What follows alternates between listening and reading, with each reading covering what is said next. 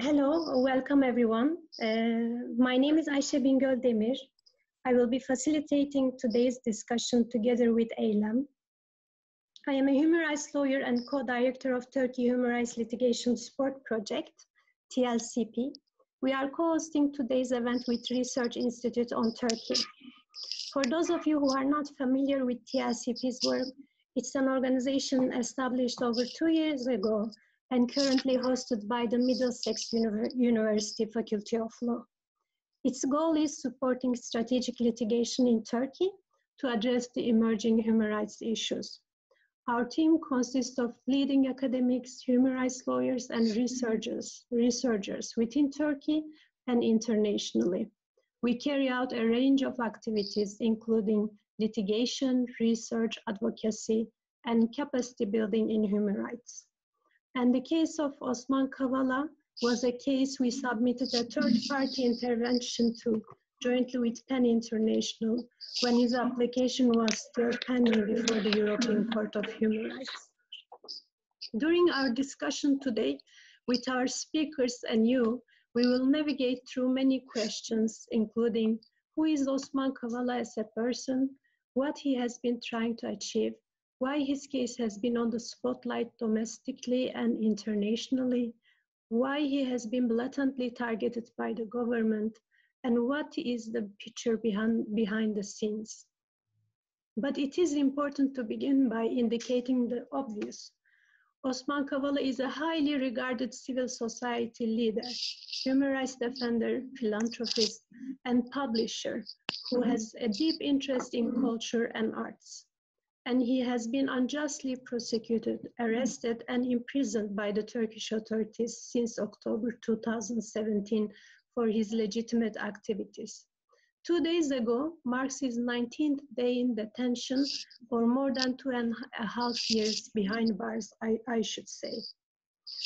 And as it is well known by this audience, his case, injustice he has been facing, is not an isolated incident in today's Turkey.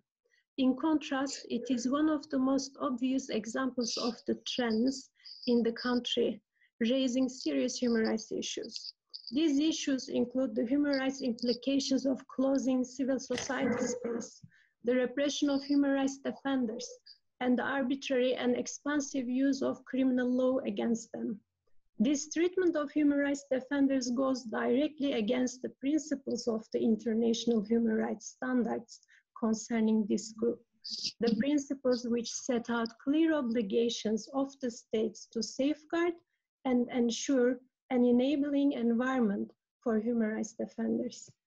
In recent years, reports of international and regional human rights bodies indicate serious concern regarding attacks not only on human rights defenders, but also on journalists, politicians, lawyers, academics, and all sectors of the society who are expressing their dissent or critics towards the government in Turkey. Excessive use of pretrial detention and prosecution under baseless charges are described as instruments of judicial harassment. As a result of this policy, as we all know, there are currently thousands of people in prisons for their legitimate activities protected under international law. And with the current pandemic we are all facing today, more attention needs to be paid to Osman Kavala's and other political prisoners' situation. The Turkish government just passed a law to facilitate release of around 90,000 prisoners. And despite the persistent calls from the international community, the enacted law has purposely excluded political prisoners. Now Osman Kavala's continuing detention is not only unjust for the reasons set out in the judgment of the European Court of Human Rights. His right to life and right to access to healthcare are at stake. With our discussion today, we hope that we will be able to address all these issues and maybe put together a roadmap together on what we need to do more as the international human rights community, culture and art institutions, individuals, and organizations to address, resist against these trends, and foremost, secure Osman Kavala's and all political prisoners' immediate release amid COVID-19 pandemic. On that note, let me express again our pleasure to facilitate the discussion today with this distinguished panel of speakers and exceptional audience from all over the world, and welcome you again. I now turn over Eylem for her opening remarks.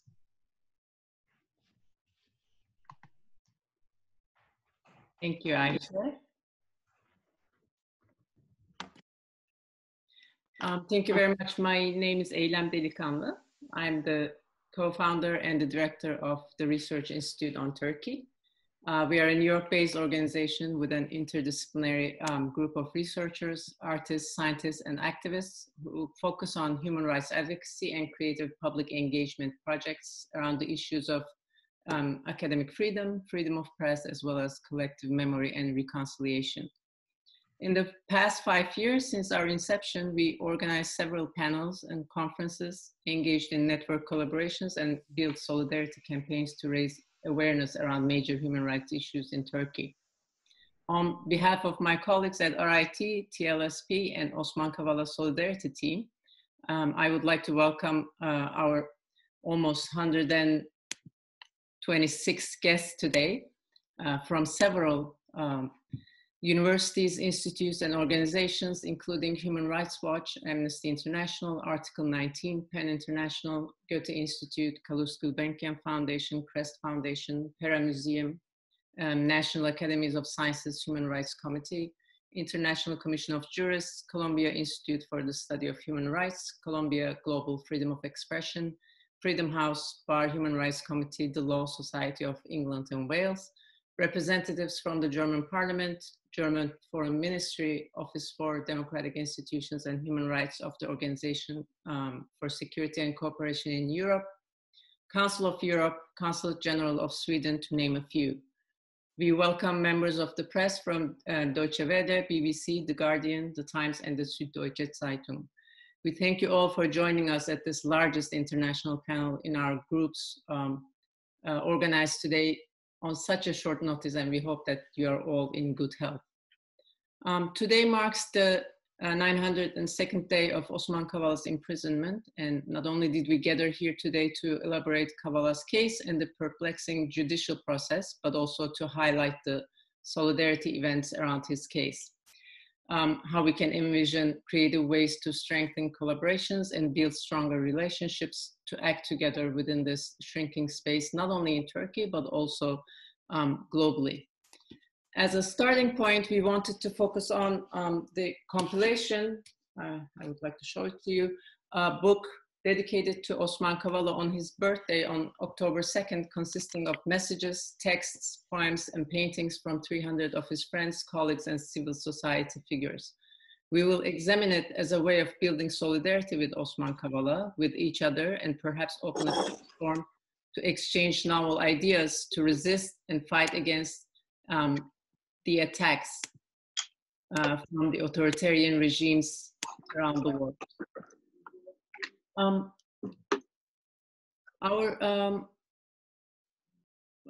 We also would like this platform to enable us to share experiences that had positive impacts for our advocacy work, which we hope will lead to the freedom of Osman Kavala and all political prisoners, especially now amid pandemic.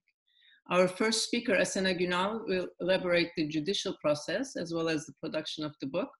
Emma Sinclair-Webb will share Kavala's case and the trial, as well as the new charges in relation to the European Court decision. She will also discuss the broader context of politicized trials, misuse of terrorism, and crimes against the state charges. Our third speaker, Murat, will address how Osman Kavala's case impacts civil society in Turkey. And writer Nancy Kricorian will talk specifically about the work that she did with Osman Kavala around the planning for and the execution of the memorial commemoration of the centennial of the Armenian genocide on Istiklal Avenue on April 24th in 2015. We will then open the floor to our discussants for their brief comments and statements. Before I turn over the screen to our first speaker, I would like to briefly talk about the technical aspects of our meeting. We kindly ask you to keep your videos off and audios muted at all times. We, as the moderators, will be recording the session with the exception of the Q&A. Individual recording is not allowed. The chat feature will be closed during presentations, so you will only be able to direct your questions to the moderators, and chat feature will be open after the discussants share their brief statements and comments. We kindly ask you to write your questions together with your name and affiliation in the chat window for us to see. We will then read them and pose them to our speakers. When I finish my remarks, you will receive a second email with a backup Zoom link. If for any reason our session is interrupted or hacked, we will have to leave this room and ask you to use that link to reconnect to the session and continue. Also, this is a closed session. However, we expect the press to report the event and write about it, and please feel free to address your questions as well. Now I would like to invite Asena Gunal to take the microphone, and please join me in welcoming her. I would like to briefly introduce her. Asena obtained her Bachelor's of Science in International Relations and MA in Sociology from the Middle East Technical University. She received her PhD from Boğaziçi University in 2008 with a thesis focusing on state-citizen relations through healthcare policies in the Republican Turkey. She has worked as an editor at Litigation Publishing House from 1998 to 2005, and since September 2008, she has been working as the program coordinator of DIPO, a center for arts and culture in the Tophane neighborhood of Istanbul. Gunal is a co-founder of Siyah Band, a research platform that documents censorship cases in the arts in Turkey, and was a fellow of the Alliance for Historical Dialogue and Accountability program at Columbia University in 2014. She was a member of Socialist Feminist Collective, and she has been working as executive director of Anadolu Kultur since March 2018. Her recent publications and editorial work includes A City That Remembers, Space and Memory from Taksim to Sultanahmet, Feminism in Turkey in the 90s, Never Again, An Apology, and Coming to Terms with the Past, co-edited with Önder Özengi. And her articles, book reviews, and translations have been published on several platforms such as Toplum and Bilim, Birikim, Feminist Politika, Amargi, Express, and Virgül. Gunal is the 2019 German-French Prize for Human Rights and Rule of Law laureate. Welcome, Asena. Can you hear me? Okay. Thanks a lot. First of all, I would like to thank the organizers of this meeting, the Research Institute on Turkey, the Turkey Human Rights Litigation Support Project, and the group of artists, and also everyone here who kindly accepted our invitation. I will give a summary presentation on the complicated legal process concerning Osman Kavala, and then I want to talk about the activities which were planned and carried out together with artists and art workers who have been showing solidarity and raising awareness about Osman Kavala's predicament. It has been 2.5 years since Osman Kavala's detention. On October 18, 2017, the day he was taken into custody, we all thought that probably they won't arrest him. And on November 1, when he was arrested, we said each other, probably they won't keep him for long. Last Saturday marked the 900th day of Osman Kavala's imprisonment. Following his detention, Osman Kavala was accused of various crimes by President Erdogan himself, as well as by media outlets close to him. The indictment about his case could only be officially put forward after 16 months. Perhaps the ruling power could not decide on how to frame him for a long while. In the end, he was accused for his alleged role in planning, financing, and organizing the Gezi Park protest. A 657-page-long indictment seeking aggravated life imprisonment for 16 defendants, including Kavala, was accepted on March 4, 2019 by the Istanbul 30th High Criminal Court. The indictment was scandalous and did not make any attempt to discover a causal link between the alleged evidence cited and the heavy charges against him. The first hearing took place on June 24, 2019, 18 months after his arrest. 6 hearings were held between June 2019 and February 2020. Each of the first 3 hearings had a different panel of presiding judges, which violates the principle of fair trial. all the hearings were like battles where the lawyers had to teach the basic principles of law and justice to a panel of judges and a public prosecutor. Throughout the process, the judiciary itself has been violating the laws at different levels, ranging from listening to a witness without the lawyer's presence to not applying the verdict of the European Court of Human Rights.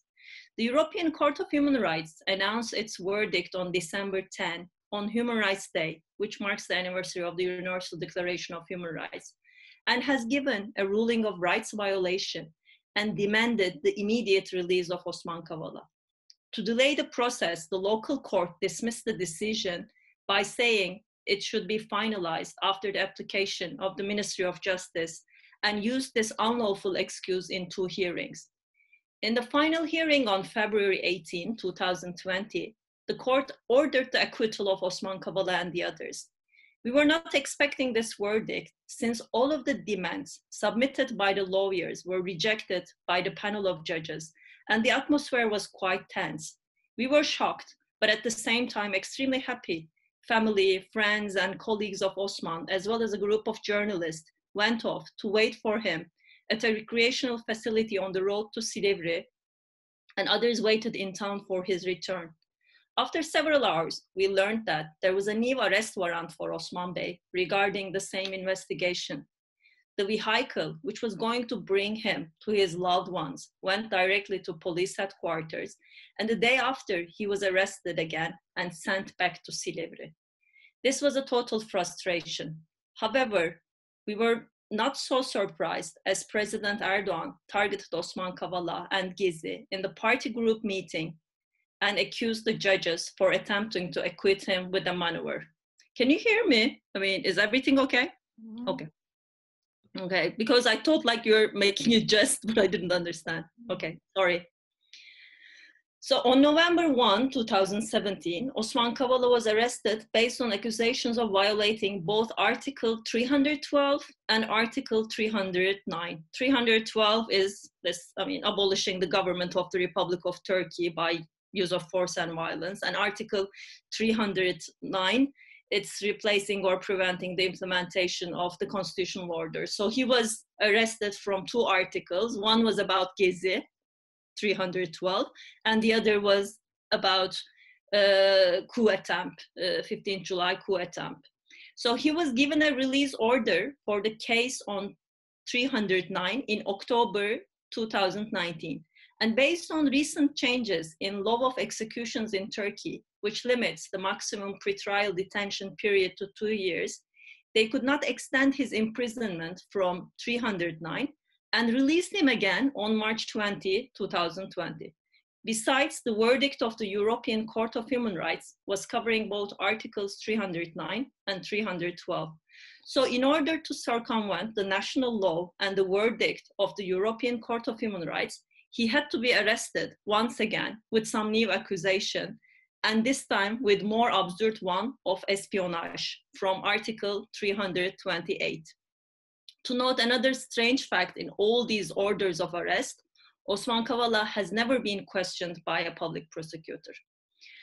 Osman Kavala has long been a target due to his solidarity with the politicians, journalists, and academics whom the government tries to silence, and his support for the non-governmental organizations working in the field of human rights and social rights, and the projects he carried out through Anadolu Kultur, which he founded with the aim of increasing the production and sharing of culture and artworks, emphasizing cultural diversity and cultural rights, supporting local initiatives and strengthening regional and international collaborations, and for spearheading the projects that establish dialogue with Armenia, Armenians, and create spaces for the Kurdish language and culture. He was a target because what he did demonstrated that all these could still be done. He symbolized the belief that there could still be law in this country.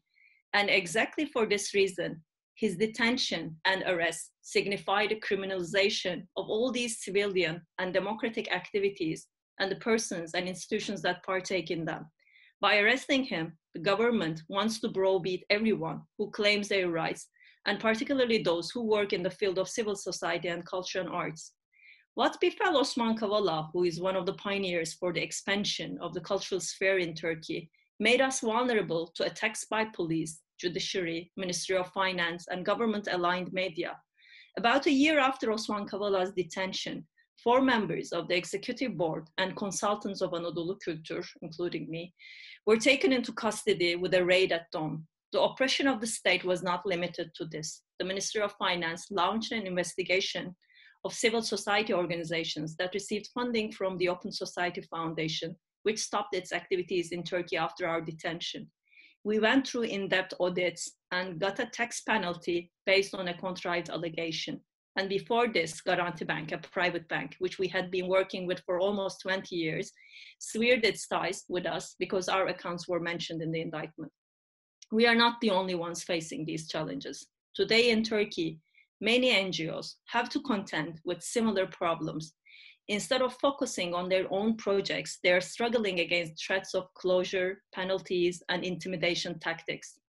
NGOs, human rights organizations, funders, artists, art workers, and many people from Turkey and Europe have shown enormous solidarity. They were always in contact and never gave up or hesitated in working with us, supporting us.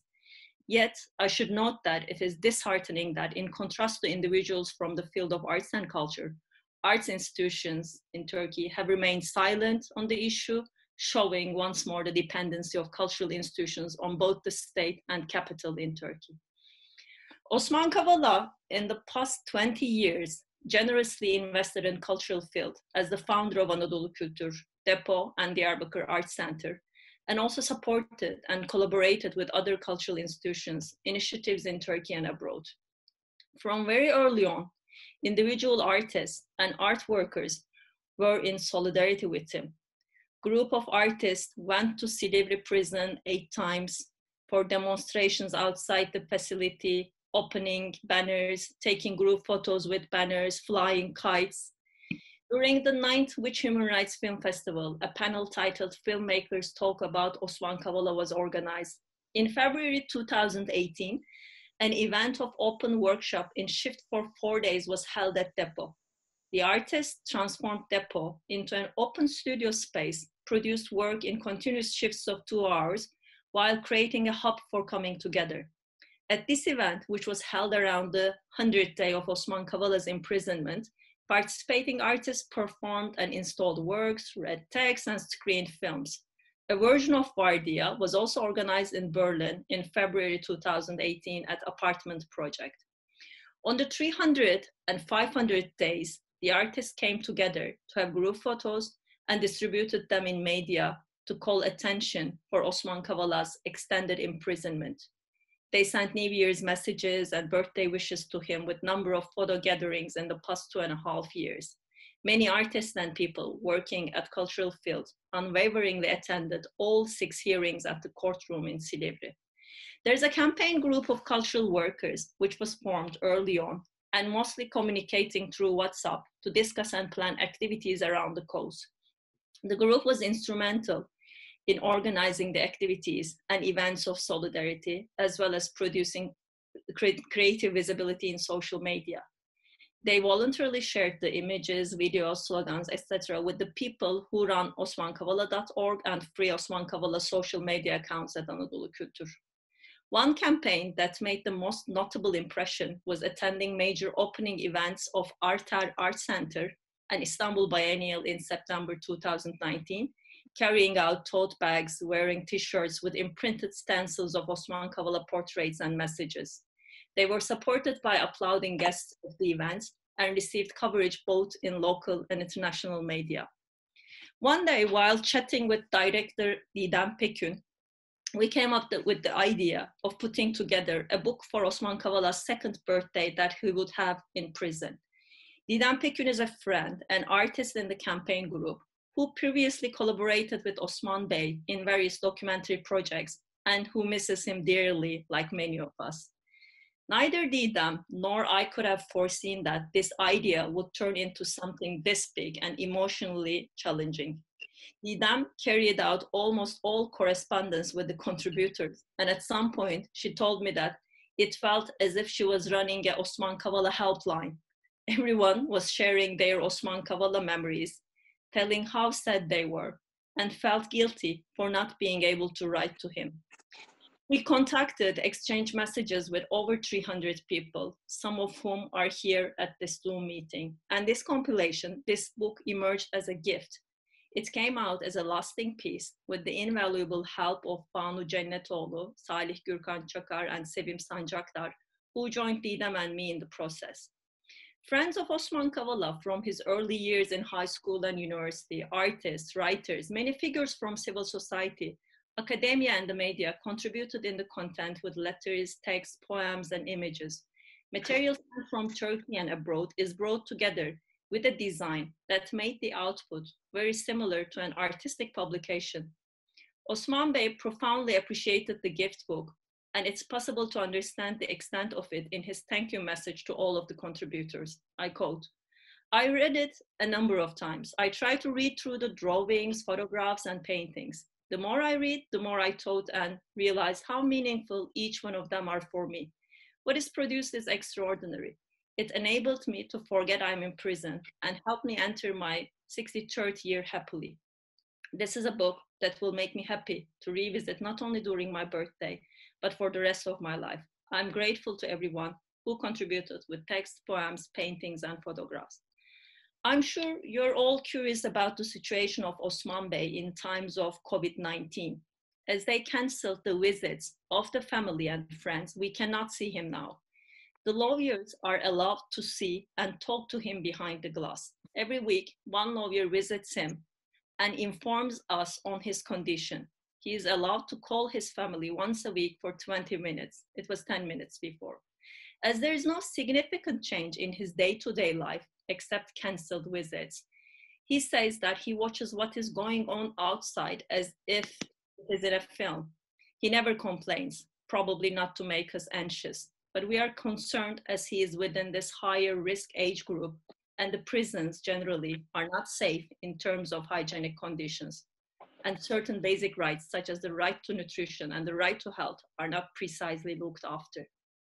The parliament has just approved a new law that would reduce the prison population by nearly a third. Last week, the release of about 90,000 inmates has begun. The legislation excluded tens of thousands of political prisoners, including Osman Kavala. Those convicted in unfair trials under Turkey's overly broad anti-terrorism laws are also now condemned to face the prospect of infection from this deadly disease. Whereas the Constitution and international conventions oblige the state to protect rights to life and health. Normally, detention is considered as an exceptional preventive measure in the Criminal Procedure Code, but it is often used as a punishment mechanism, and in times of a pandemic, such prosecution puts rights defenders' right to life at risk. Despite all sorts of injustice and adversity against him, Osman Bey never gives up on his kindness, and without prioritizing his own situation, keeps on drawing attention to the importance of judicial independence and rule of law. Although he is being held as hostage for exactly 2.5 years with baseless, unjust, and absurd reasons, he continues to fight for the ideas he believes in wholeheartedly. Even from the prison, he stays engaged and works together with us and keeps on doing good deeds. I truly wish that he will soon be free and this injustice will come to an end. Thank you.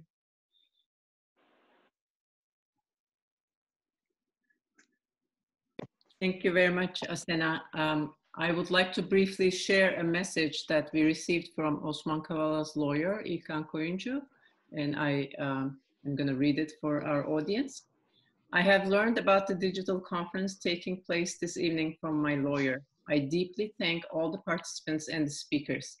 Unfortunately, there's a collective effort to continue my detention. Meanwhile, the mentality and the practices that instrumentalize my detention also continue. Together with me, there are local administrators, mayors, and journalists who lost their freedom through these unjust imprisonments. Despite all, I believe the ones who defend human rights, law, and freedom will change this dark tableau. I wish all the participants healthy days. Osman. Thank you. Ayse, it's you. Thank you, Eylem, and thank you, Asena, for this detailed presentation on how the legal process has been carried out against Osman Kavala and how busy you have been as Osman Kavala's friends and colleagues with the valuable campaigns you have been organized to give voice to the demands for his release. Our next speaker is Emma Sinclair-Webb. Emma is a well-known figure to the human rights community in Turkey and globally. She is Turkey Director with the Europe and Central Asia Division of Human Rights Watch, the organization she joined in 2007. She has worked on issues including police violence, accountability for enforced disappearances and killings by state perpetrators, the misuse of terror laws, and arbitrary detention.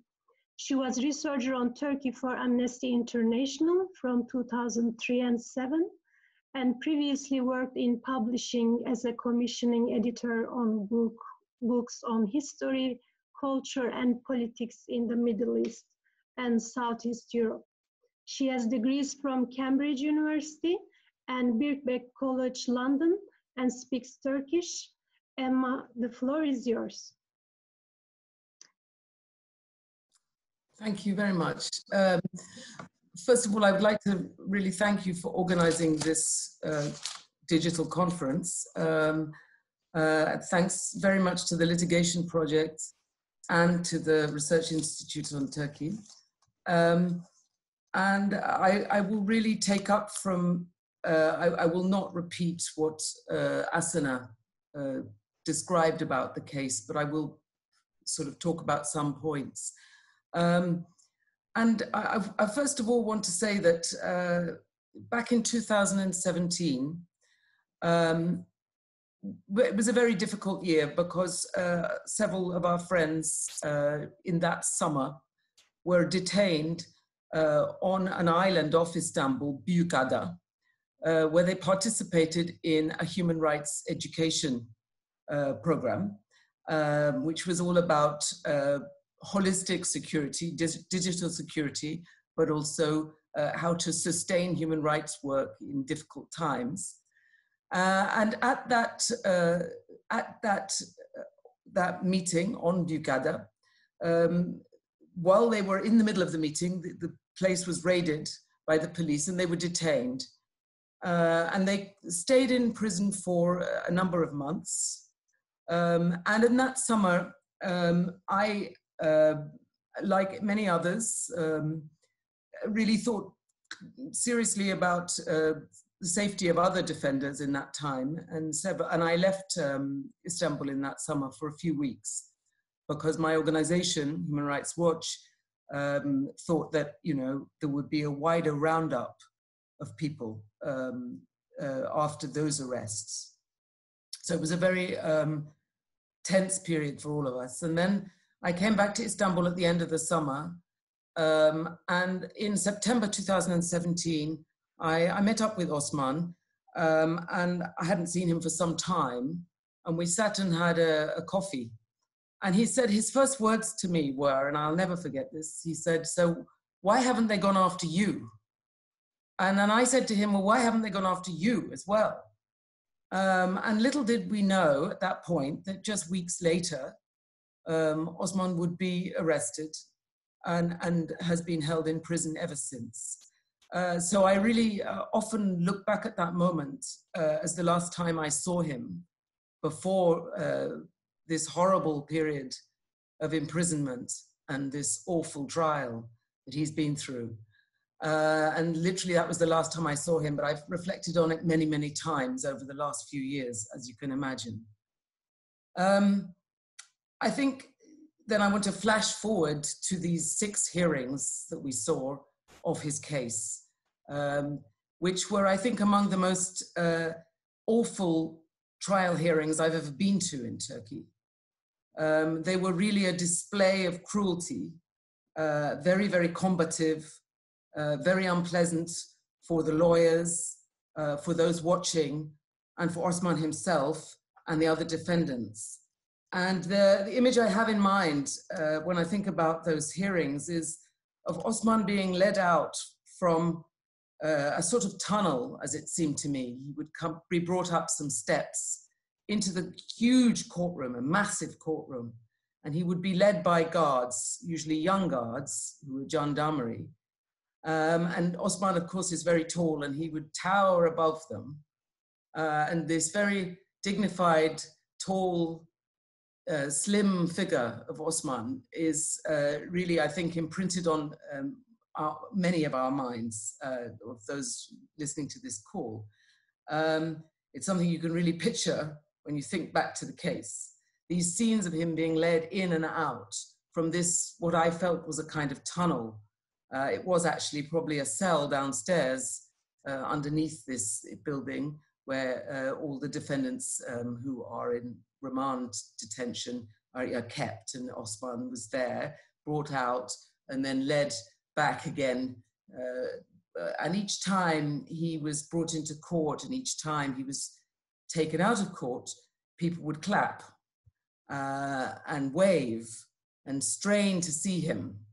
And he would give a very dignified, calm wave back. And it was a very moving time for all of us, I think. At one of the hearings, we were told that we must never, ever wave and mustn't clap, and that anyone who did so would be kicked out of the courtroom and could be arrested. And that was one of the heads of the court who took over after a few hearings, took a very hard line on this to prevent it. So in this vast space, you know, the lawyers had an incredible struggle to defend their client, to defend the others in the trial, in the Gezi trial. And it was really a very brutal process, as I said. I think after all of that show of kind of constructed cruelty, really, you know, we were all ready for the absolute worst outcome of that trial. Because the court seemed to be staging, providing a kind of performance of Osman Kavala's guilt. And how they would do this is do things like have a slideshow of images of burnt out police cars, of the most violent aspects or violent moments from the Gezi protests, which were absolutely nothing to do with any of the defendants, nothing to do with Osman Kavala. And they would, while Osman Kavala was talking at one stage, we had this, the court would show these images, and it was extraordinary, these images as if to establish his guilt all the time. This is the man who was responsible for all this, was the message. So you can imagine then that after this very cruel and sadistic performance at each of these hearings, people were all ready for the worst. And then came this astonishing decision at a very unpleasant hearing. The last hearing on the 18th of February was one of the worst as well. This astonishing decision of acquittal suddenly came. And I remember somebody very close to Osman saying to me, it's as if they want to subject you to incredible injury repeatedly. And then when it's over, you're supposed to be grateful that the injury is now over. And you're supposed to be glad and happy. But of course, you feel so wounded by this process.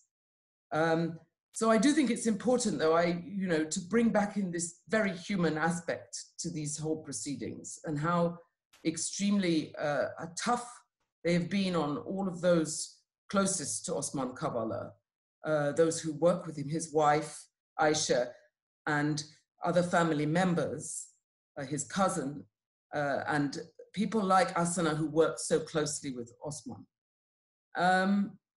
And then I think the horrible cruelty continued with this second round, where they decided to switch over to the 15th of July coup attempt charge. And we have this extraordinary switch where he got released on one of the charges, the charge relating to removal of the constitutional order. That's charge, that's in the Turkish Penal Code 309. But then they had up their sleeve another trick, And that other trick was to change the charge into an espionage charge and to accuse Osman Kavala of, again, in relation to the 15th of July coup attempt, espionage. So the use of this article 328 in the penal code has actually increased in Turkey recently. I've seen this charge being applied more often than it used to be. And this is the grounds on which, as Asena said, Osman is currently held in prison. It was clearly an attempt to evade the European Court ruling because Osman Kavala had been detained originally back in 2017, October 2017, on two charges. One was in relation to the Gezi protests, the attempt to overthrow the government or prevent it in its duties. And the second was in relation to the 15th of July coup attempt, the removal of the constitutional order charge. Now, I think by changing the charge to espionage, I don't think actually Turkey is succeeding in evading the European Court of Human Rights decision on Kavala's case. And the European Court of Human Rights, remember, has called for Osman Kavala to be released immediately on the grounds that basically his detention was carried out as an abuse of power. It abused the rights in the European Convention. And it was carried out for ulterior purposes of silencing him as a human rights defender, preventing him in his work. And therefore, when the European Court of Human Rights gave that decision, it wasn't thinking of particular charges like whether it's 309 through 12, it was thinking of the evidence presented to detain Osman Kavala in terms of whether he'd been involved, the credibility of the evidence in relation to the Gezi protests and the 15th of July coup attempt. And so just by changing the charge, but also referring again to the 15th of July coup attempt, I don't think, in fact, that Turkey is able to actually sidestep the European Court of Human Rights ruling. And there are lawyers in the room today and others who may want to comment on this in particular, maybe perhaps Osman's own lawyer, I think may be here as well. So I just wanted to throw that thought in. And I think now what is happening now is that we will have to follow up with the Council of Europe or around the execution of judgments department of the Council of Europe, because now that there is a European Court of Human Rights ruling, a very clear ruling or judgment on Osman's case, the very great, the important next step will be to try to get the Council of Ministers to talk about the implementation of that ruling and to put the process on an enhanced procedure, which means that they'll take it doubly seriously and they'll really hopefully read the Riot Act to Turkey over this ruling and not just let it be yet another unimplemented ruling of the European Court. And unfortunately, Turkey is very good at not implementing European Court rulings anyway, as many of you know.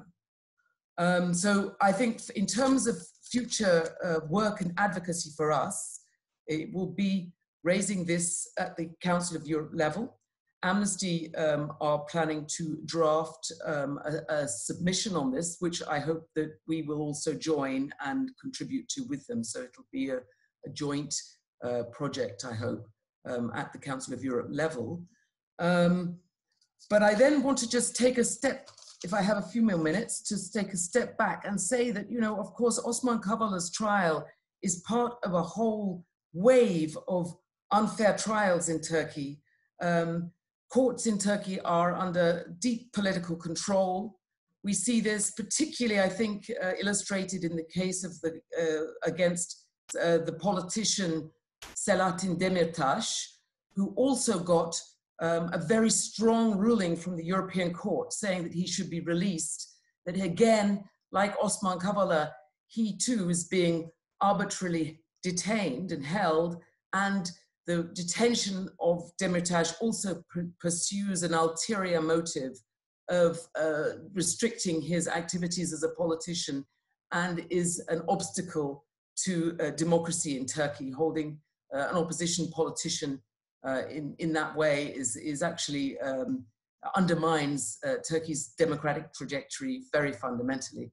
So the Demirtas ruling also needs to be implemented, but Demirtas's ruling, we're now waiting for another a final ruling on that from the Grand Chamber, which heard the case back in September. And so I hope that will come in the next few months. But that builds our case very strongly, these two strong rulings, that Turkey is pursuing politicized trials, that the government has control over the courts, and that there is no domestic remedy in Turkey through the courts, because the courts are fundamentally under political control when it comes to the trials of perceived government opponents and critics. So those strong rulings are there for us to work with. I just want to say that it's an intersection of several issues here. We obviously have huge media censorship in Turkey and many plans that we've seen in just the past few weeks to pursue that censorship. Attempting, and I think they will try to do this in the near future, they will try to restrict social media much more strongly than they are at present. They've already tabled a draft law, which they then withdrew, the government withdrew, which is all about the control of social media companies. I won't go into all the detail, but it spells a very, very dark turn where social media, it will be under heavy restrictions and lots of material will be taken off social media if it's allowed to go ahead, this law. And if the social media companies like Twitter and Facebook themselves comply with what Turkey wants to do. So we've got a very media under strong control. Emma, I should wrap up. I'm so sorry to interrupt, but if you could, that would be great. Thank you. Okay.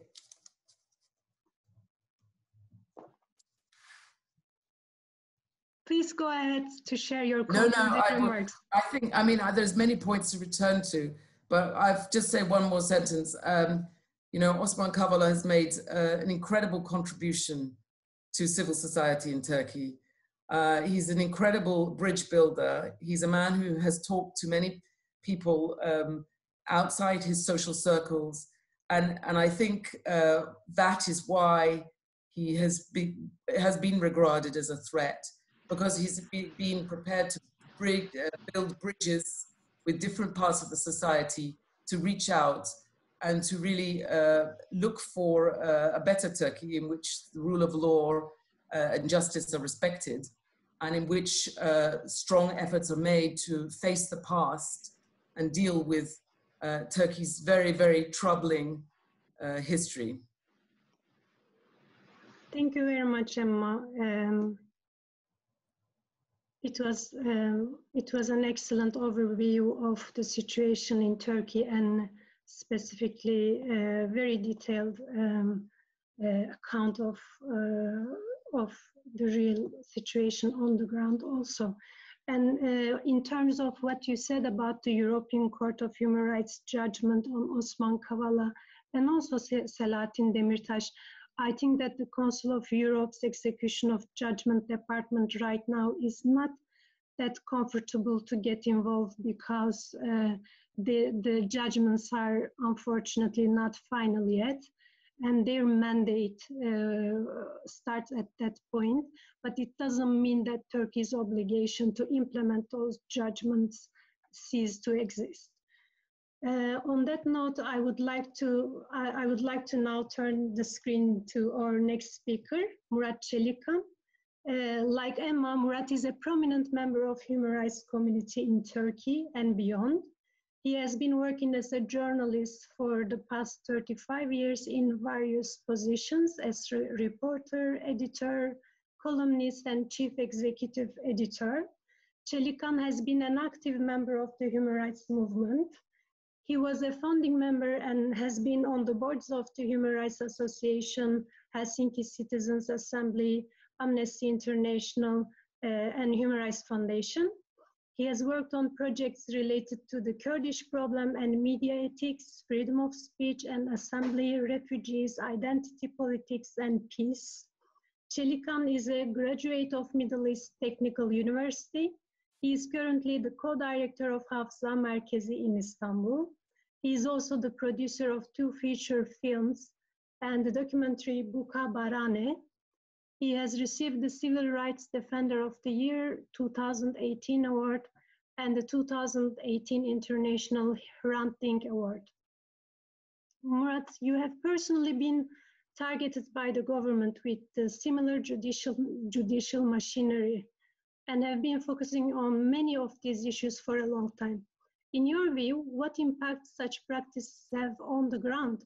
What are your reflections on the effects of these trends, more particularly Osman Kavala's case, on human rights advocacy and civil society in Turkey? Well, thank you very much for the presentation and for organizing this event. I would like to thank the organizers and also the participants. We can't have this many participants when we have a live event eventually, but this is better, I think. So more people are participating in events of this sort. Well, it had a huge impact. As Emma outlined, we had 2 important cases, which the first is the Bukada case against members of several organizations, human rights organizations. And the second one is the Gezi case, which Osman Kavala is the central figure in the indictment. These 2 indictments and trials are important in the sense that it's the first time that with indictments and judicially, not only one, but several organizations are being attacked at the same time. So this had a huge impact on the civil society, first of all. Secondly, now Osman is rearrested as for espionage and conspiracy against the Turkish government. What sort of conspiracy, we don't know because we don't have an indictment yet. It's a new arrest. He has an acquittal decision from the court, a decision from the European Court of Human Rights saying that he should be released immediately, although not final decision, and that accusations against him should be suspended or drawn back immediately because there is no ground for the accusations. And now we have a 90-page appeal by the prosecutor against a decision of the court which acquitted all the members of the Gezi trial. And in that 90-page appeal, the prosecutor summarizes and reorganizes the indictment in a sense that George Soros, Mr. Kavala, Open Society Foundation, and Anadolu Kultur are at the center of it, being responsible for organizing all, as said in the appeal during the Gezi trial, financing it, and trying to widespread it throughout Turkey. And the appeal and both the appeal and the indictment states that it's how the Open Society Foundation works. In order to overthrow an elected government, what they do is not use terrorist activities, but they they try to have an appraisal with the masses they have organized by financing them. So they work in, and from the appeal again, Kavala is also involved in activities including women's rights, child rights, violence against women, the assimilation of minorities, freedom of speech, and environmental rights. So through these groups, they controlled, financed, and organized all the Gezi events in which more than 3 million people participated. So this is the first thing, and this shows that the Open Society Fund that has funded more than 100 organizations in Turkey up till now. Now they're closed, so they're not funding anyone in Turkey anymore. But when they were active, they have funded more than 100 organizations. All of those organizations are under suspicion and threat with the indictment and the new appeal. The second issue is the money issue. Osman is accused of financing Gezi, receiving money from Open Society Foundation, and using Anadolu Kultur to finance all the Gezi events. During the 7 years in which the Open Society Foundation was active in Turkey, they received around 2 million Turkish liras in total from the foundation, which is, with today's rate, less than $300,000 in total. Of course, these were all done openly because it's a foundation, and the foundations are, I mean, all of their account books and assets and everything are controlled on a yearly basis. And these were project foundations, and they claimed that with that 2 million, Osman was able to finance all the Gezi events. That puts also under suspicion all the organizations were receiving funds from abroad. All the civil society organizations were receiving funds from abroad. And the third, maybe main area is Osman tried to have an international reaction and contempt against the elected government. How he did it? Well, he did it with meeting several consulates, ambassadors, members of parliament from EU, the European Commission, the American Consul General in Istanbul, and by talking them on the phone or meeting with them, well, that's what we all do as human rights activists or civil society organizations, because what we try to do is document, demonstrate, do litigations, protests, and reports on violations, and we do it internationally because human rights is something international. But by this, all of the meetings with foreigners held by members of civil society can be accused of treason against the government now.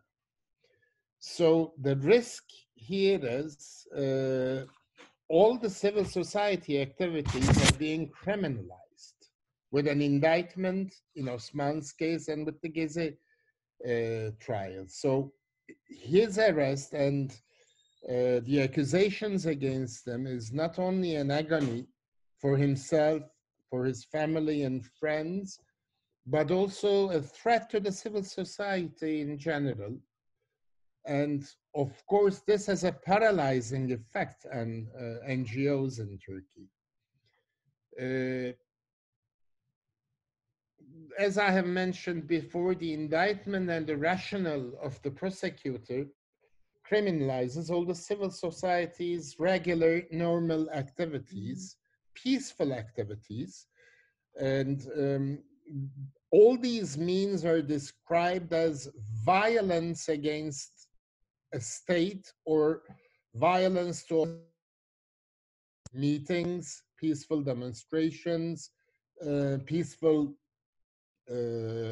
communications with international bodies of human rights, so on and so forth. So this appeal also had a new dimension, adding insult, let me say, to injury, claiming that the Osman Kavala's so-called civil society activities were in case planned to overthrow the government. So-called is used by state officials in Turkey for this different issues. The most important one is the so-called Armenian genocide. Then we have the so-called Kurdish fighters or the so-called Kurdish movement. Now we have the so-called civil society activists or the so-called civil society activities, which shows us that with the two trials and with Osman's indictment, now it's time for the civil society actors targeted by the government forces, because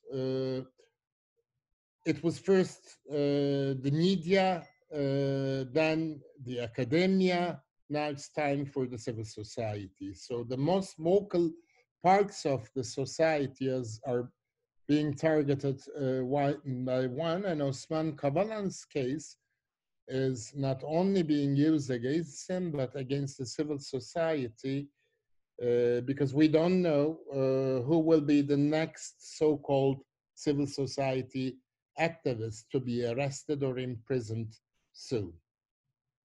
Thank you. Thank you very much, Murat, for these valuable details and information. And if you can please turn on your lights for the Q&A session, maybe we can see you better.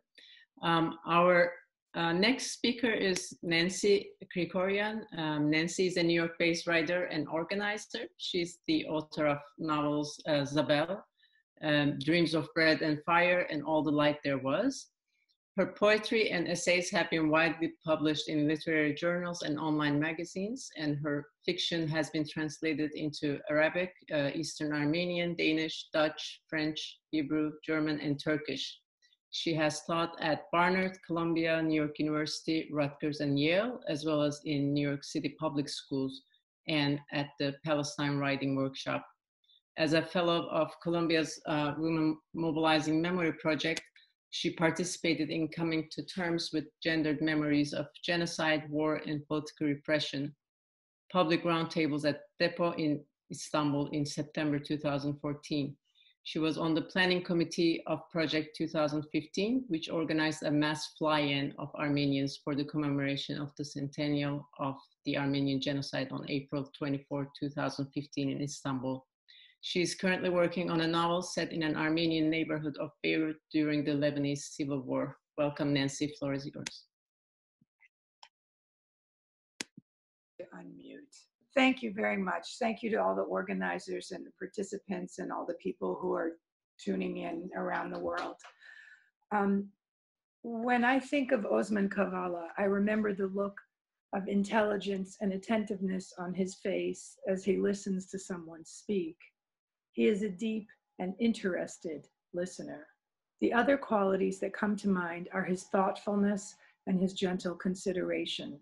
I have many friends and acquaintances, among them artists, photographers, filmmakers, musicians, poets, writers, and historians, who have been touched by Osman's generosity and kindness.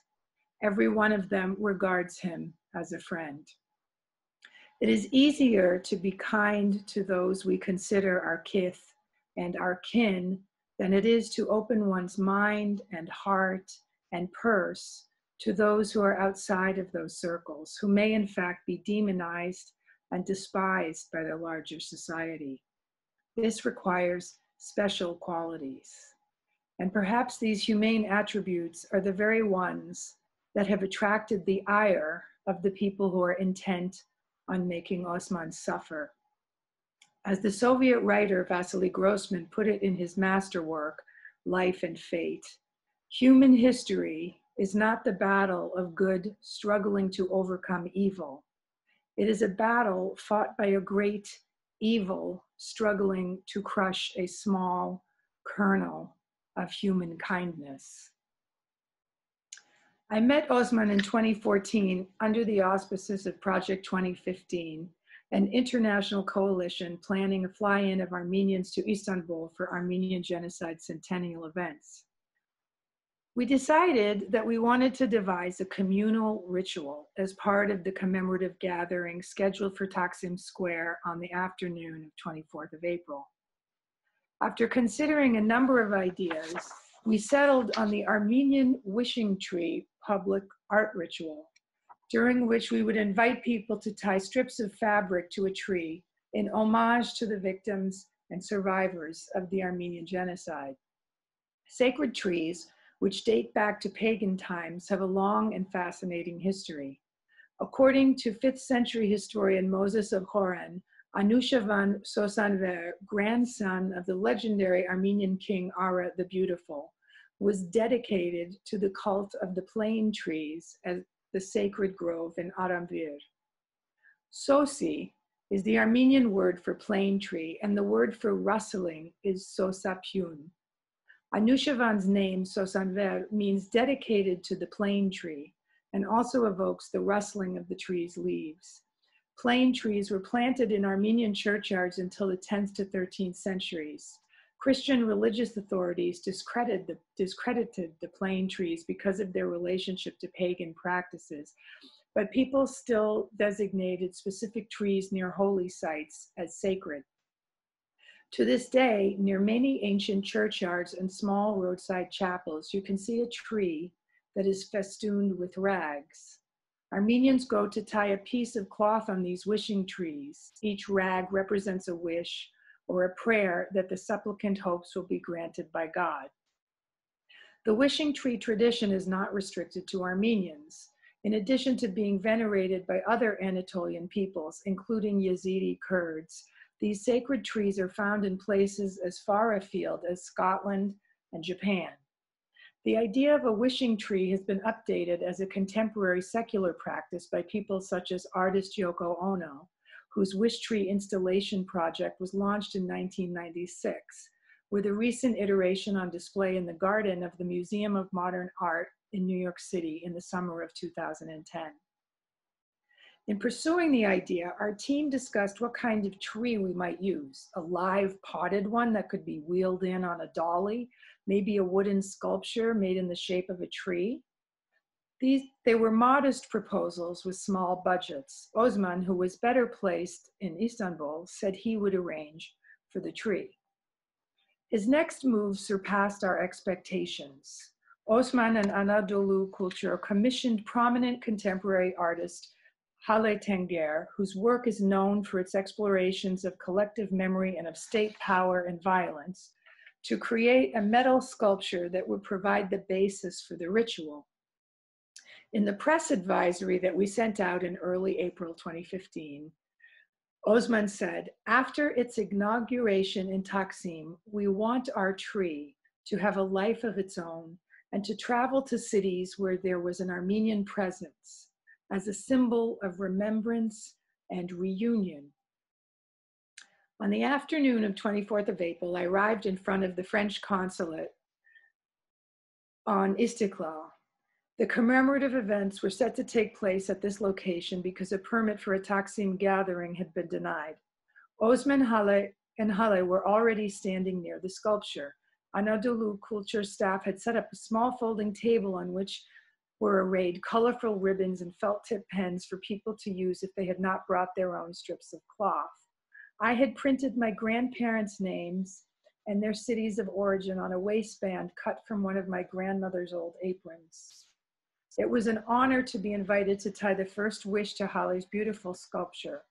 The whole day, which had started with a series of memorial actions around the city, had been emotionally draining. Since morning, I had been carrying a laminated studio photograph of my grandmother and her family from 1912. And now in my hands was a piece of calico fabric from her apron. Surrounded by friends who had come from around the world and with hundreds of people converging on the spot, I approached the sculpture. In that moment, I didn't hear the clamor around me. I was alone with the tree and with my wish, which was not really a wish, but a gesture of homecoming. In tying the fabric to the tree, I returned my grandparents' names to a place that had tried to erase them from the land and from history. The physical gesture itself was personal and deeply moving. For this experience, I am forever grateful to Osman, to Halle, and to Anadolu Kultur. It was a time when we forged connections and stepped together through an open door. It makes me sad to think of it now, as that door seems to have closed and the hopes we shared have been thwarted. The wishing tree was displayed at Depot, but political events prevented the tree from traveling as Osman had planned.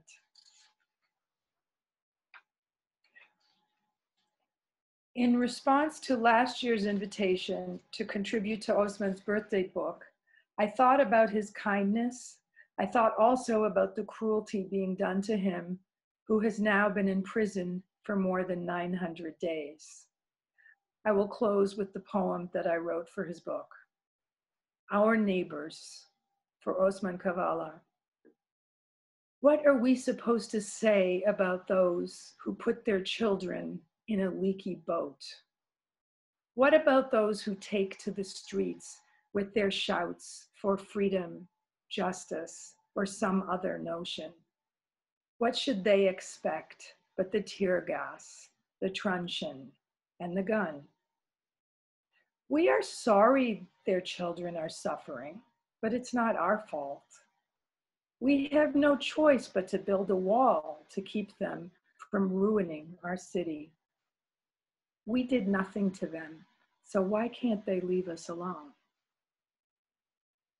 Evening comes. We let the curtain fall and step back from the window. Dinner is on the table. There is an old song on the radio, one that reminds us of our youth.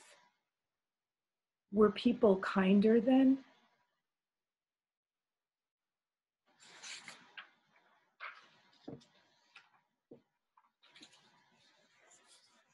Thank you.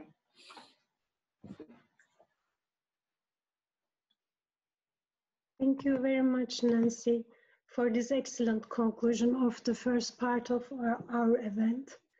Your personal reflections on Osman Kavala and his work will leave a lasting image in the minds and hearts of us all here.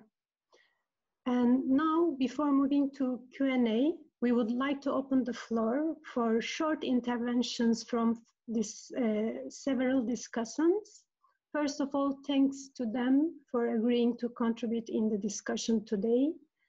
Our first discussant is Mr. Nacho Sánchez Amor, who is a member of the European Parliament of the European Union from Spain, and he is currently the standing rapporteur for Turkey.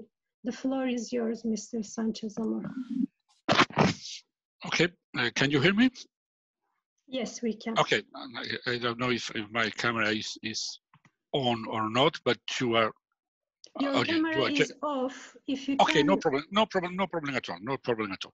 Well, thank you all. Thank you all. There is an enormous difference in my position from yours. I don't know personally to Osman. Most of you knows Osman from several years. This is not my case, but Osman has become a very familiar name into my bureau and into my business dealing with Turkey, because I don't know if luckily or not, the Osman case has become a litmus test, the real proof for the sincerity of the reforms in Turkey.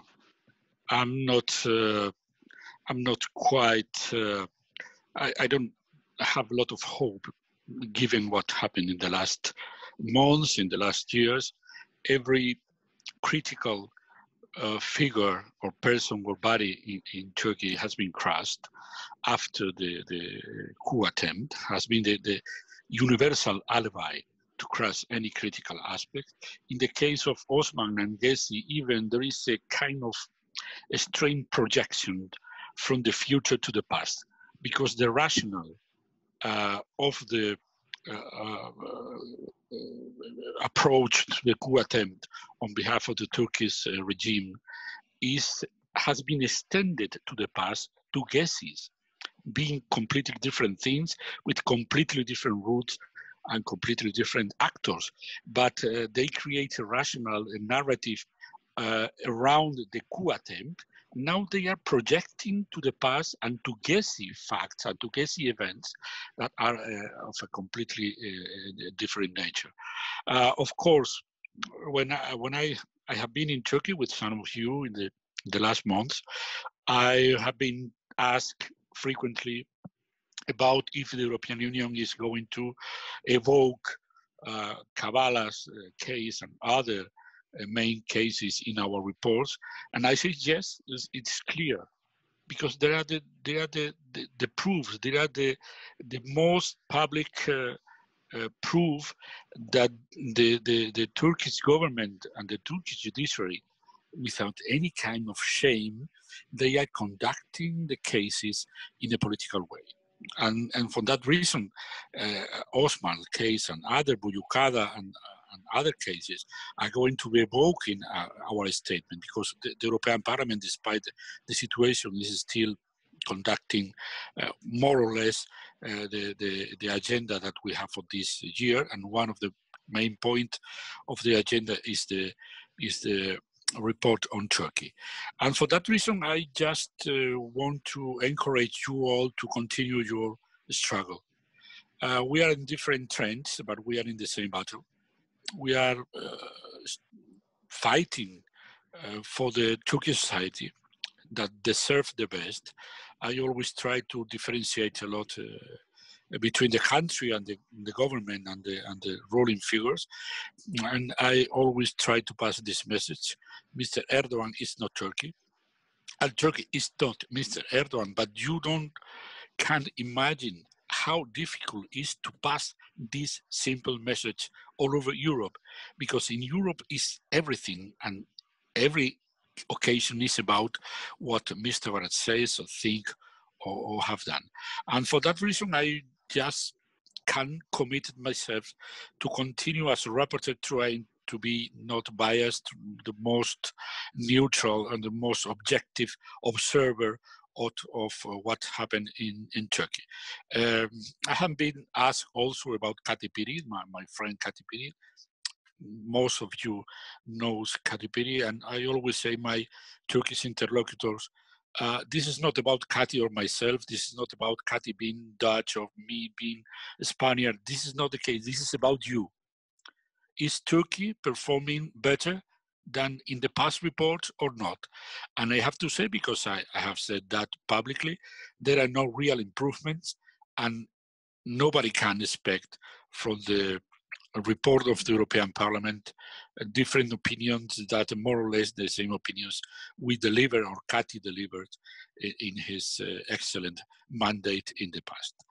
Well, for that reason, just I would like to pass my gratitude to all of you, and pass my best wishes to Miss Kavala, that I met in my last visit in a very discreet way, and just to encourage you to continue your struggle, because you have friends elsewhere.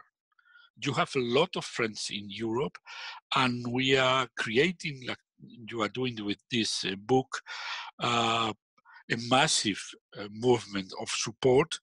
And I do really think that finally at the end, that kind of perseverance is going to conduct to any change in the behavior of the regime. I do really think so, not just for us, because many other reasons, but I have some hopes, and I do really want to see Turkey closer than the European Union, closer than these values, and for that reason we have to support you, who are our friends in Turkey. Thank you. Thanks a lot. Thank you very much, Mr. Sánchez Amor. I think it's really important for all of us to hear what you just shared. Our next discussant is Ms. Claudia Roth. She's the Vice President of the German Parliament, and she's a politician from the Green Party of Germany. She was a member of the European Parliament and chairwoman of the Greens Germany. Her working areas include human rights, democracy, foreign policy, and she has been engaged in close relations to democratic forces in Turkey for decades. Welcome. Good evening, everybody. And thank you from the bottom of my heart for these emotional and moving moments we can share together with you all. I do think that this is an example for an encouraging example, an inspiring, a hopeful example for global solidarity. And of course, I remember Osman Kavala as a very good old friend long before Gezi, a person which is really a bridge builder, like Emma said, a person of arts, of culture, dedicated to democracy, a real European. And yes, he built the bridges in common projects together with our foundation, with the Goethe Institute, with Heinrich Böll Foundation, with the government, with others. Also within, not only from Turkey to Europe, but also to the European Union. Pardon, Turkey is part of Europe. But also within the Turkish society, when he built bridges to the Kurdish question, to the Armenian question, to all these very important points. I remember him as a really very, very good friend, and common projects, but also wonderful dinners, be it in Berlin or in Istanbul. And the last time when I saw him, it was a day after the local elections in Istanbul, in Silivri. And there was a kind of hopeful atmosphere. At least I felt it like this, but unfortunately, the reality was different. Please let him know our warm greetings and our best wishes. Even if he cannot hear it, he could or should feel that he is not alone, and we won't give up to ask for a free Osman Kavala. And please give all our best wishes to his family, to his beloved, to the lawyers, and to the friends. I think that these 901 days, they make clear that Osman became the symbol in a Turkey which is an authoritarian regime. But one cannot speak about a democracy anymore, where there is a systematic violation of democratic rules, of democratic rights, of democratic laws, a systematic attack against human rights. And Osman, he is the symbol for all this violation of international law, of freedom of arts, of the Charter of Human Rights of the Council of Europe, a symbol of all what is taken against democracy and freedom, and the attack against the civil society, like Murat said. And Osman, he stands as a symbol for all the others, for Selahattin, for Ahmet Altan, for all the other good old friends and Democrats. Our influence from abroad is obviously, unfortunately, limited, but be sure we try to do our utmost. And if more is possible, from your point of view, please let us know. And if I speak about us, I mean members of the German Parliament. I mean the Foreign Office. Andreas, I think he's present, of Germany. I mean foundations like the Bell Foundation. I mean, artists like Shermine, I think also she's present. Please let us know what else could be done. What could be a politics which really is influential on Erdogan and his regime. I would like to know from you, and I'm a little bit concerned, or I'm really much concerned and afraid that the corona crisis is even misused to make the situation even worse, for more repression, for more kind of deadly punishment against people like Osman. Let me know, please, is it true that this pandemic is misused even to make it worse, the situation in your country? Murat said, who will be the next? And he said, it's a systematic attack now also on the civic society in your country. But once again, let us know what could be done, what could help you, what could support you. And once again, thank you for this emotional being together in this old family of friends and human rights activists, not only in Turkey, but all over the world. Thank you so much. Thank you for joining us today and for your warm wishes and regards. Our next discussant is Professor Elazar Barkan. Elazar, can you hear us? He's the Professor of International and Public Affairs at Columbia University, Director of SIPA's Human Rights and Humanitarian Policy Concentration, and Director of Columbia's Institute for the Study of Human Rights, as well as the Alliance for Historical Dialogue and Accountability Program, of which Murat, Asena, and I are alumni. So let me just make sure Elazar is still here and can connect. Hello, everybody. First of all, I want to thank all of you for enabling us to take time out from our daily activities and to focus on Osman and his sacrifices. I have known Osman since, I think it was 2004, 2005. The first time we met, I believe, was in Yerevan, in the 90th commemoration of the genocide. And I consider Osman a very dear friend. And I want to second what Claudia just said, that if there is anything else that we can do from an international perspective, I am always ready, willing, and eager to do that. My last meeting with Osman was in August 17. And in my naive way, I asked Osman, the Aduka was just, the arrest was just made a couple of weeks earlier. Oh, that's actually in June, so it's a couple of months earlier. But I asked him,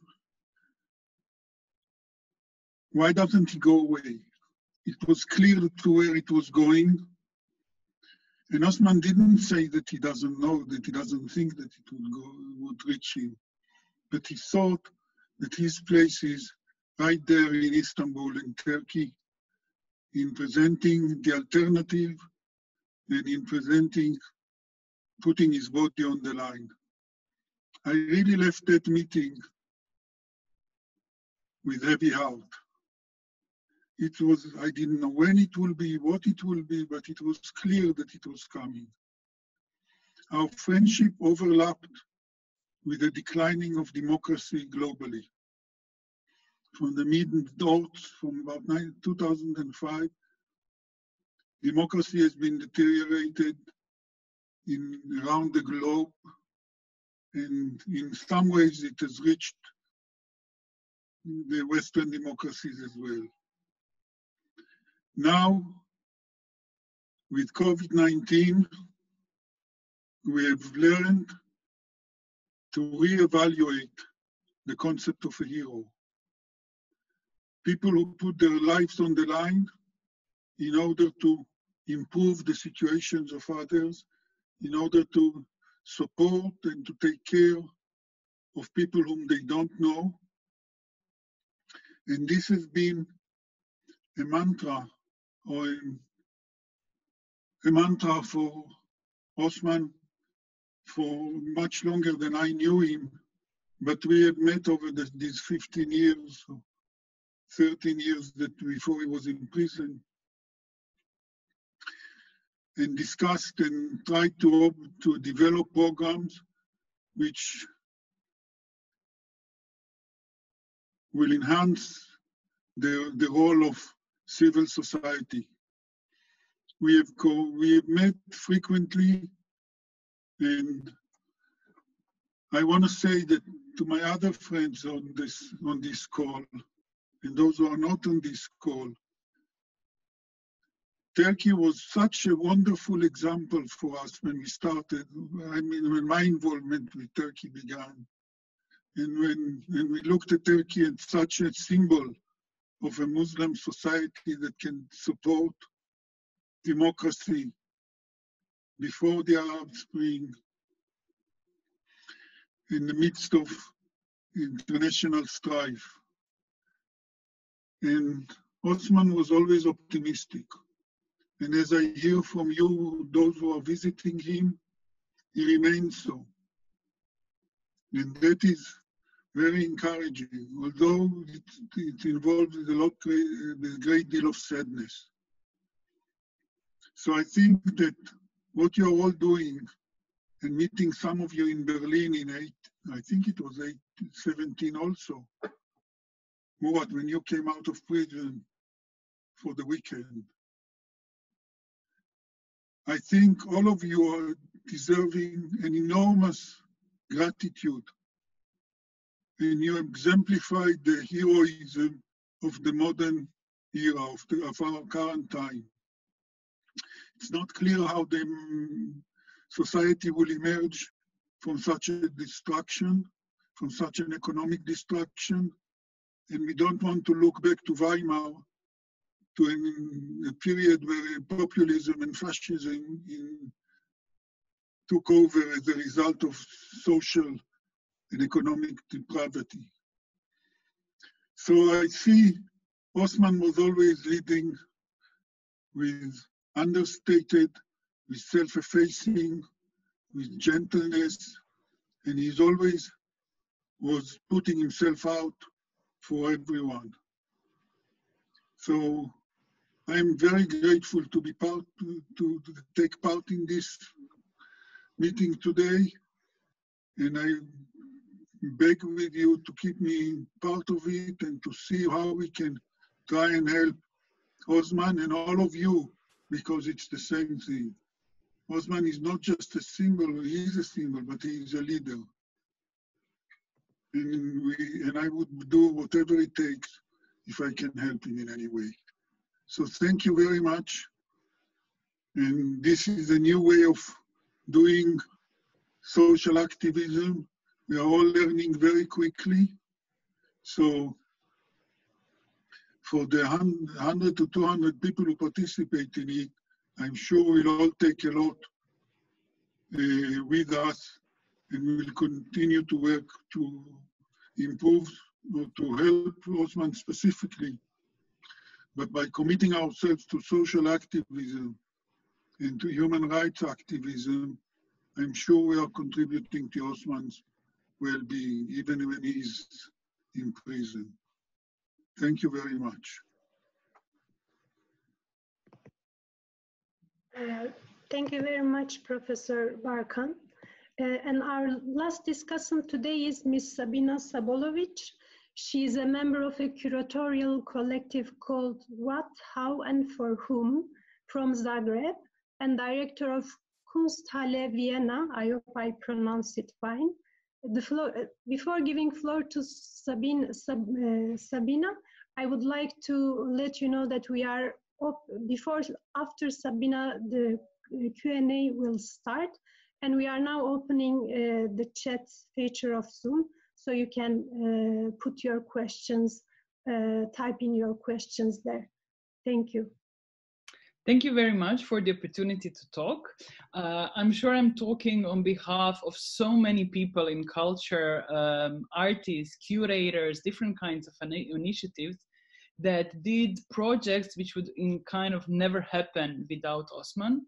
My curatorial collective that I worked in is also one of those. We met Osman in 2008. We were curating Istanbul Biennial, and we just came to Vienna. And just came to Istanbul, and people who knew our work and that we are preparing an exhibition with a kind of a strong political message and interest in the social and political situation, told us that there is someone we immediately have to meet. This was really like in the first week of our arrival in Istanbul.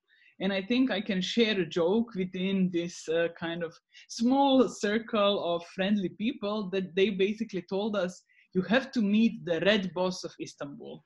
But it was not a boss whom we met a comrade and a friend, and someone with whom we really kept in touch all these years, but also someone without whom really our Istanbul Biennial exhibition would never happen. And I just wanna try to sketch a little bit what kind of involvements you would get from Osman. So it was not only sharing his resources and enabling us to do an exhibition in Depot. It was also connecting us to artists that he thought were interesting, connecting us to so many intellectuals in Istanbul whose doors would probably be closed for us if it was not Osman who was knocking on our behalf. He was also sharing his knowledge, his perspective, but he was also in that generous in this sensitive way where he would also notice that we are also at some moments getting tired, doubtful, was not easy working circumstances. And then Osman just rings you and invites you for a beautiful dinner with fish beside the sea, or he invites you for a ride with a boat. So he was also always sensitive in which ways support, exchange, and inspiring each other is happening. We were keeping in touch also over a joint project we started then, and it was a huge shock, of course, for many of us in arts and culture to hear about everything that has been described in here, and also something that all of us have been following. Recently, our collective moved to Vienna. We started a new job there, and we just opened our first exhibition in a month ago. And in our entrance space, beside the ticket area, there is a poster which says "Free Osman Kavala." We managed to let Osman know about new posts, about new projects happening, and he promised to come to visit. And I really want to end this brief talk with saying that I'm certain there are so many artists, art spaces, cultural initiatives waiting eagerly for Osman to become part of them again. And he is, in a way, still part of them, because so many of the things that we've shared are also in the ground of the things that we do now. And I really want to thank everyone who really is resisting this becoming a normalized situation. This is being something that we accept with silence. And I think exactly this kind of conversations, the amazing book that was produced, artist initiatives, also artist creativity is something which is really important to continue in awaiting what I'm sure is gonna happen. And this is Osman sharing all of this with us again. Thanks a lot to everyone.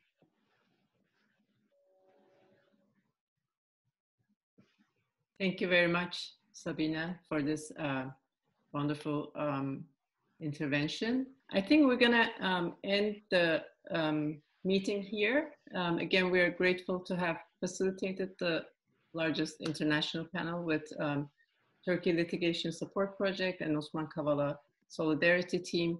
We would like to thank our distinguished speakers, members of the press, and our exceptional audience We hope that not only our colleague and dear friend Osman Kavala will be released immediately, but all political prisoners will be free at once.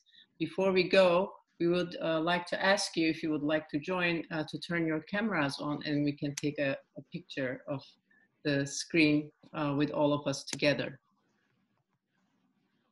And while doing that, I might also say a few things to close our event. A big thank you to everyone, starting from our speakers, our discussants, and everyone from all around the world who accepted to join us today for this event and for this very fruitful discussion. And also thanks to the team, Research Institute on Turkey team, my co-facilitator Eylem, and all friends and colleagues who supported us to make this event happen. Thank you very much.